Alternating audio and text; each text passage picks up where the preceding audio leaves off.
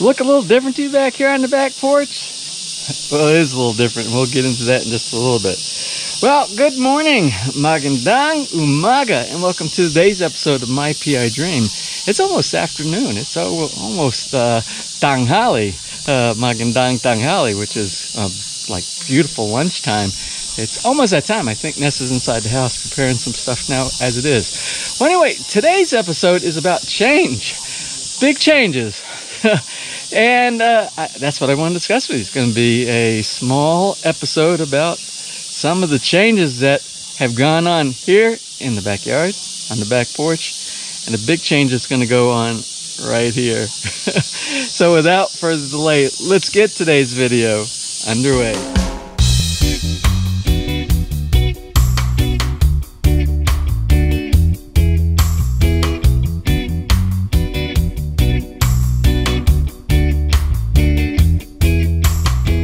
Let's go back on the back patio where the barbecue grill is and where we normally have our breakfast. Let's go on the back patio here, and I just want to show you some of the things that we did here this morning. Now, if you remember, the table, the little picnic table that we had used to be over here, but the picnic table was kind of blocking.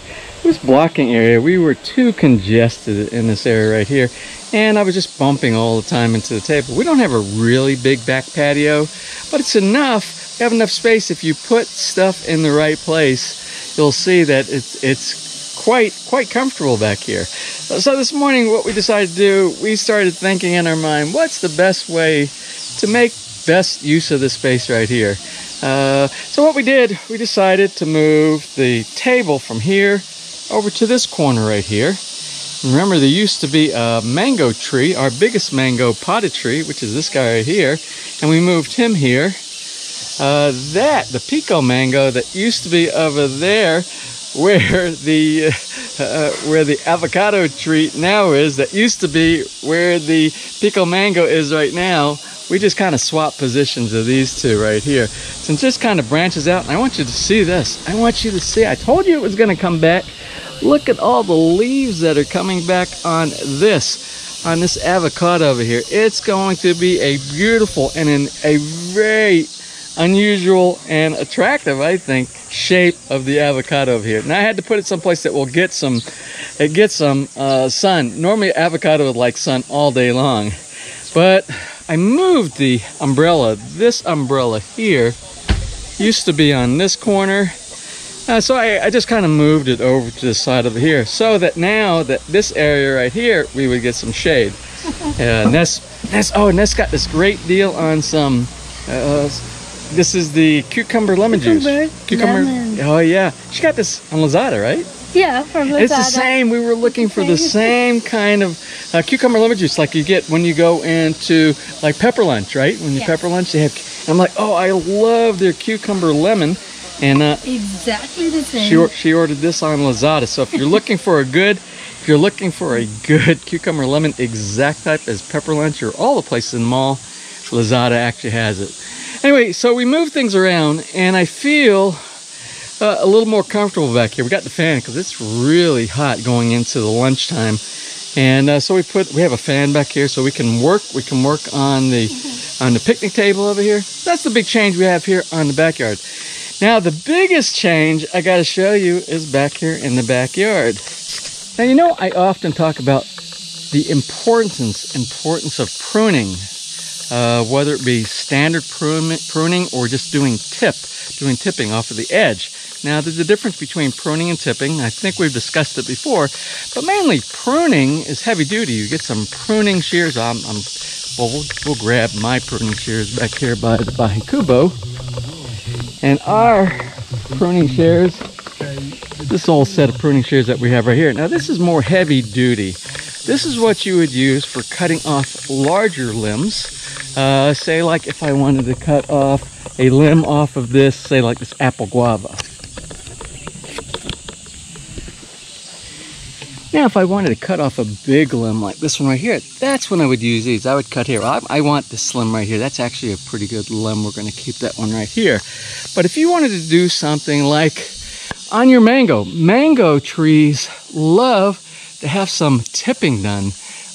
Just cutting off at the very end, like if you were to cut off like right here. Oh, I got a bug over here. Let me get this bug. Ooh, got rid of that one. Ooh, get rid of that guy.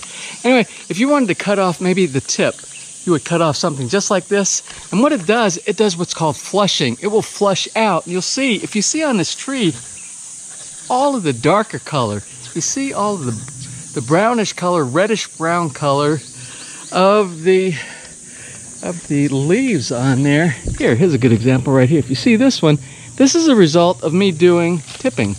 You see right here, where I did the tipping here? Let me see right there. So anyway, mangoes love to have that done at the beginning of the growing season, probably right at the beginning or the middle of the summer months. You cut those off, and when they start doing, they'll flush out, and you'll start getting more fruit. Now this is only the second year of this one, and if we do get fruits on it, we'll cut the fruits off of here. We don't want it to fruit yet. Speaking of fruiting early, let's take a look at some of the other citruses that we have and some of the major work I did over the last few days. Well, let's go back to our apple guava.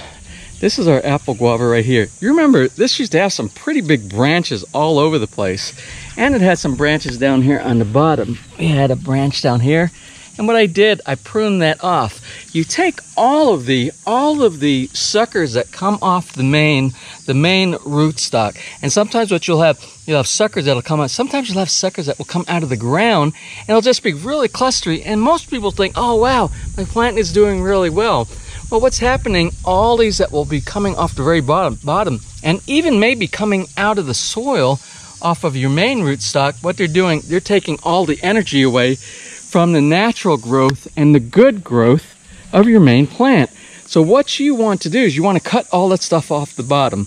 What you want to do is make sure that you have the main plant or anything above a graft. If you have a grafted, say like a dwarfed grafted variety, you want to cut all the stuff off the bottom so it doesn't take the energy away from the top. Anyway, the purpose of having a grafted is that you'll have something like a dwarf variety, and you'll have something that is fruited, that is known to fruit before, and you'll get more fruit. Now, you see here, this apple guava has lots of little blossoms here that are going to make more apple guava. I count 1, 2, 3, 4. Let's see, I saw them all over the place the other day. I know there's I counted 7 on here. Oh, there's some down there. So what I will be doing, I will be taking some fine scissors, and what I will be doing, or little tiny pruning scissors, and I will be cutting all of these off. I don't want any more, not this year. I don't want any more apple guava on here because I want the tree to develop. I want this to become a tree, not to become a bush. Because all the energy will happen, they will come here. Every bit of the energy will be defined here and take away from the nice growth and the tall bush and openness canopy of your main plant. So we'll be cutting those off later on. But you see, a lot has been done here. You want to really see a lot. Look at this plant right here. This used to have, oh my goodness, we used to have stems coming off of here, down here along the bottom, multiple ones, as well as, remember our lemon trees back here, the 2 lemon trees. I want you to see all that we pulled off of this one. This branch here, this bush, this was so full, and we had lemons. I cut those lemons off. They're sitting on the back porch right now. They're not fully developed, but all the energy was going to that. Now, since I did that, you see all the new growth that we're getting up here. We want to make this a tree, not a bush. If you allow all the suckers, all the leaves, and you can see it's starting another one right here. You see? We'll cut that off. We could pinch that one off. That's what we'll do. But what will happen, and you can see this is one I cut off yesterday or the day before. What will happen is all the energy will be going to a lot of the lower branch, or a good amount of the energy, and won't allow your tree to develop. It will be a bush, not a tree. Same thing with this one. I want you to see this. Look at all of them that I cut off. 1, 2, 3, 4, 5. We'll cut these little ones off, and they will come back very soon. So you want to keep those cut off. And what will happen is this will develop round, and you can see even in here, this is starting to develop lemons right there. We'll pull those off as well. We want to spend the first 2 to 3 years, like I said earlier, developing the shape and the health of the main trunk, making a nice bushy tree, so it will be a tree. So I did this to all of them, not only the apple guava. Look, remember these. Remember the sun-kissed. Remember how big the sun-kissed was over here. The sun-kissed was way up to here. We had multiple big branches tying off of here. We had to sacrifice. I know it seems counterintuitive to do all of this, but in the long run, over the years, this is the best way to get a good tree, a good shaped tree, and most of the time it helps with the production of getting more fruit. So we sacrificed. As a matter of fact, this branch here was holding up one of these limbs down here. It had 3. We had another 3 sun-kissed oranges on here. I got rid of those. We want this to develop. You remember this tree here? I don't remember what this one is. I don't know if it's a lime. I can't even remember what this tree is. We'll see later on when it starts producing fruit. But you see, we took off a big shoot off the bottom. It wide. I tried to follow the main, and hopefully this is the grafted one right here. And we shaped this. This will be a tree. Same for that one. Like I said, the sun-kissed. Same for this one right here. We cut off all the root stock down here. Now this is forming. The only one I am not doing this to right now is our calamansi, because it is already sort of a tree with a very nice, well-defined trunk here, the main stem coming up. And we might later on start cutting this lower section and focus on this main trunk right here, which is this one right here. So this develops into a tall tree, maybe about 2 to 3 meters high. And what we'll do is we'll form this into a tree as well. So you can see I've done it. There are I believe this is a pomelo tree. Did the same thing here. And you remember, this is a calamansi that used to be on the back porch. We took it off the back porch. I want you to see all the blossoms on this guy right here. But we now only have one main trunk, although it's kind of an ugly, well, I shouldn't say ugly. I don't want to offend it. I don't want it to get hurt. No, you're a beautiful calamansi. But it's a little bit different from the other trees that we have around here. Now, I had to do very little trimming of the 2 centauries that I got from Emily, Dave and Emily. Very little, just some minor trimming right here. We'll leave this. This is the main trunk right here. It came. She brought me over some really good formed trees. This one was really, I took a lot off of this guy right here. This, I believe, also is another lime tree back here. I believe it is. I'm really bad. I move a tree and I forget to put the little white marker down to identify what it is. But it doesn't matter. I think it'll be kind of cool. So anyway, that one had a lot done. But do you see? We now have another garden. We have the island. And now we have kind of an island, but this island is going to be flowers, shrubs, and some vegetables inside here too. So we have more space now to plant. We just need availability to go to some of the landscape nurseries and be able to buy some. Right now we can't get to the main areas where we like to go to because of the quarantine. Now one more little update. You remember the Moses in the cradle that we pulled from back here? I want you to see. You were with us on the episode that we did like 2 weeks ago. They're doing great. All of them that we transplanted from that area is doing great.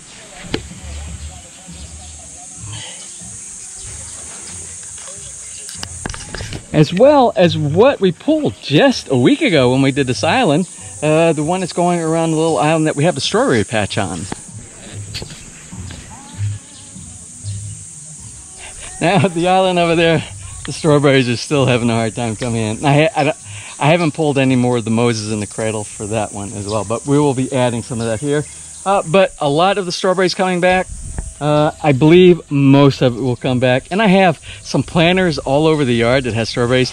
We might move those from the planters and put something else in the potted planters and move the strawberries back here. Also, everything in the garden. I'm going to show you a quick update on the garden. First, I'm going to start on the canopy up here. You remember the last time we did an update of the raised bed garden, and we have the canopy that we're trellising over the grapevines. Last time I showed you, we were somewhere right around the center pole, And now in just a short few days, you see, we're almost to the other side over here. I have two main vine sections that are going up, and they're starting to provide some nice shade back here. The green beans on this side have kind of fizzled out. Those long pole green beans that were the sita, but I have many planted over here, and I want you to see how well they're doing here in the back. So you see, they're growing great, and we're going to soon start running it through the trellis here as well. Also, the cucumbers. I want you to see the cucumbers. The cucumbers are doing just wonderful back here. And I didn't even have to go back here and manually run these through.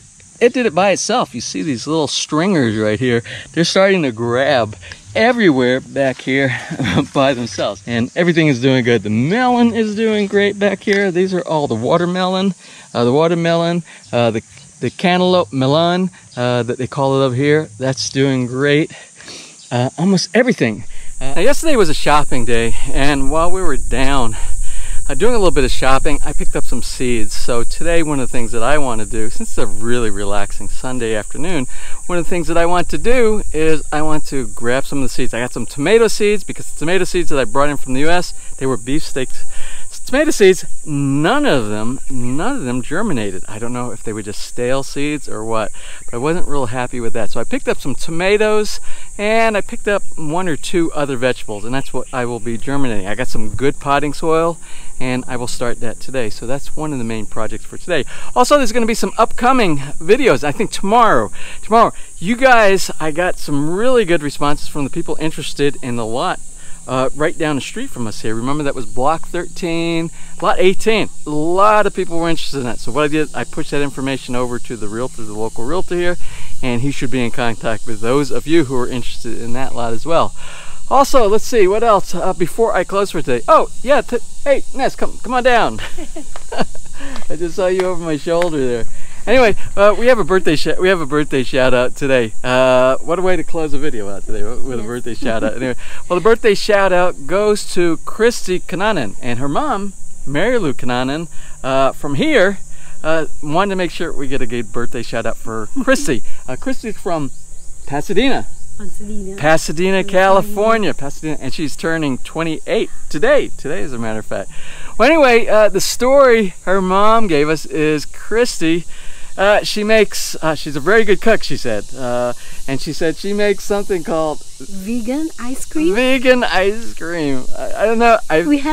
I never heard of anything but vegan ice cream, because normally we think non-vegan is like meat inside, and they don't put there's no meat in ice cream, is it? I don't know, but I'm all for it, tasting it. She said when she comes over to the country, when she comes back over to the Philippines, maybe she'll make us some vegan ice cream. So I'm kind of curious how that tastes. Because you know me, I'm a really big ice cream fan. Well, anyway, to you, Chrissy, we want to wish you a happy birthday. Happy birthday. Now, before we close for today, let's just do a real quick checkup on our bananas. I keep saying not too much longer, but I'm going to say not too much longer. They're doing absolutely great. This is the Lyre, and remember, now we have two bunches of Lantundan back here. And Lantundan, we have one, it's starting to fill in really nice. That's the original one. Remember, we got the support. The Lyre supports the Lantundan. Isn't that kind of nice? They kind of have like a little marriage going on back here. And here's the small one that just started. The heart, pulled the heart off, and it's forming. And I want to see this. Remember the seedling? This is the little sucker seedling off of this one that's growing, the Lyre. This one right here, and this one, and they are doing great, as is this one over here. And back over on John's lot, I have for him, I have a Sabah, and I have from the Lantundan, I have two of those back here, and they seem to be doing good as well. With all the rain that we've been getting, here, I take a look at those. So you got the small one over here, and then you have the other one over there. So those are doing good. I planted them a few little things back there, a couple of the papayas as well. Now our papaya, I said I was going to close over there, but I keep seeing things. We just have so many things going on in this backyard. I actually have, look at the papaya back here, and this is the red lady papaya. These are doing good. I like the little step from high down. It's like a family. It's like this is the dad, this is the mom, and this is the brother, and the brother has like 4 little sisters over here, and this right over here, this maybe this is the family dog papaya over here. I don't know. I got a little, this is a palm off of one of the palms. I just pulled a little sprig, and that's kind of how you do things around here. Look at the pawpaw. The pawpaw is it just loves all the light back here, and it loves this little family of plants. Everything's doing great.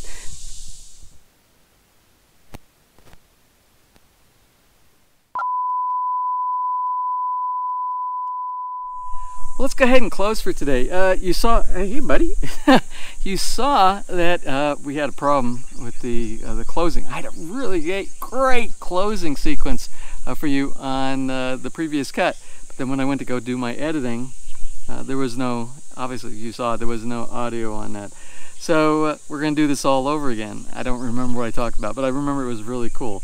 Well anyway, today what did we talk about? Today we talked about changes, needed changes sometimes. Sometimes you have to make sacrifices, but changes that actually are for the better, like the back porch. The back porch organizing so the energy flows better, you can do things better, you feel better. Changes for doing your garden. Today we talked about pruning, the necessity for doing certain types of pruning to achieve certain objectives, like producing more fruit, producing a better shaped tree. Even if it means inside that, oh, I feel like I'm doing the wrong thing, but you're really doing the right thing now for the future of that plant. What was the third thing? What was the third thing we were talking about that needed change? Oh, this right here. So I think it's time. I think this has run its course, and I've gotten too many Santa comments, too many Santa jokes on the channel here, so we'll probably take care of this today, and who knows, tomorrow's episode, either I'll have this or I won't. You'll see. Anyway, well, I want to thank everybody for sending all these great comments, the emails that have come in for questions that have to do with house building or different products that we use when we build the house here. And everything, and just for some of the stories you all share with me. There are really some very nice stories that you, the subscriber out there, have been sending in to me and sharing with me, and I thank you very much for considering me like part of your little social media family to be able to do that as well. Again, tomorrow is going to be the episode for doing looking at 2 of the houses that are built here that are being offered for sale. Already built houses that were originally model homes. Hopefully I get to that tomorrow. So let me go ahead and close. This has been long enough for today. If you enjoyed today's video, please give us a pause up. Please share. And if you have not subscribed, just click on that little MPID dream heart in the bottom right hand side of your screen. You'll be subscribed and notified the next time we upload a new video. So until such time, you have a wonderful and blessed day.